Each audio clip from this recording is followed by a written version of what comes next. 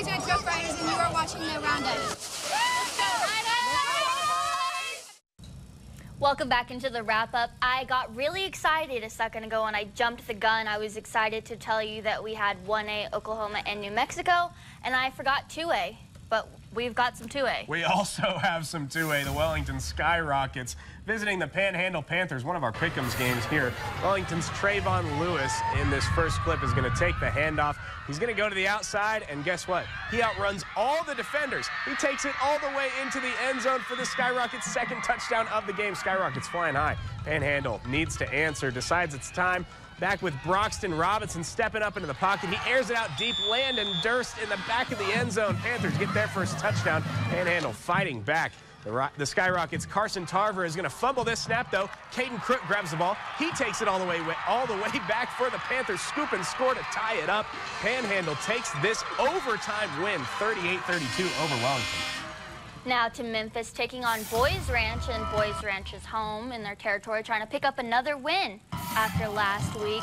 First play we're going to go to Boys Ranch ball, and Isaac Acosta throws to G.J. Johnson, running it from their own 25-yard line, and he's going to make it all the way up the field, making quite a few defenders miss, and he keeps going all the way to the house. Big celebration from the band. Next play, Boys Ranch ball, and Isaac Acosta throws again with a pass intended for Ged Barnett, but Gavin Coulter from Memphis intercepts it and takes it all the way back for the touchdown from Memphis, but that ended up being the only touchdown of the game for the Cyclones. Boys Ranch runs away with the win, 26-7. Vega and New Deal playing tonight in Vega. The Lions won this one last year.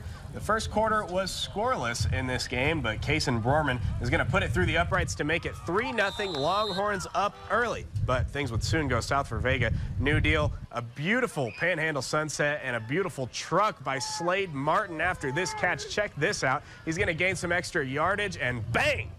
Wow, getting that extra yards, rack.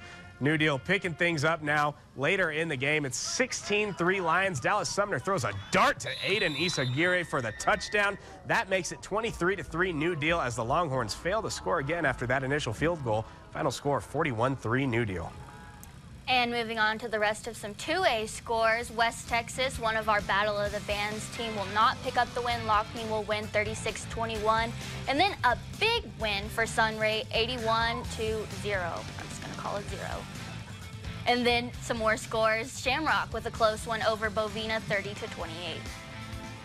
Well, how about those Panhandle Panthers? Overtime win. That's crazy, huh? That was really exciting to see, and I know for pick'ems, that was one that I actually did pick right. So you got that one right. I was pretty happy to see it. Wellington was up in that game. Big statement win by the Panthers. And then Sunray, 81-0. Right. Wow. Right. Brady, our producer, had pointed out how Dimmitt, they had a big game against Dimmitt last week. Yeah. And then it just, you know. Sunray looking unstoppable. We've got more on the wrap-up. Stay with us. We'll be right back.